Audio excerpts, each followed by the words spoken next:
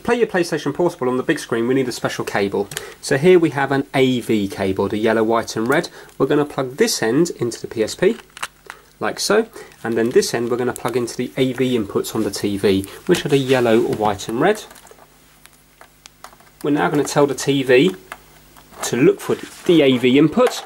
So go to Input, down to AV, press OK, and now on the PSP we're going to hit this button that looks like a screen. So press and hold this, hold it down for about 3 seconds, and you will see a symbol will come up, and then after that it will go onto the TV. And now you can have picture and sound on the big screen. When you're playing a game it will be windowed, so if you have a zoom option then it will look better, because then it will remove the border from the edge.